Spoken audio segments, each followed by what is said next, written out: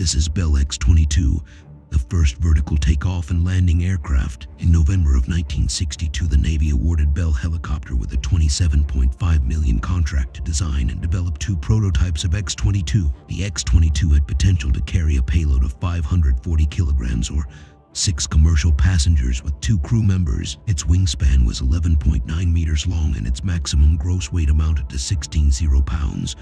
In addition, the tanks and the fuselage carried 465 gallons of fuel. Its basic configuration comprised 4 ducts rotating together between vertical and horizontal positions, while changing through several flight modes. An attack military version and a flying boat were also developed, and at least 10 military and civilian models were lined up for development. But the X-22 never went into production.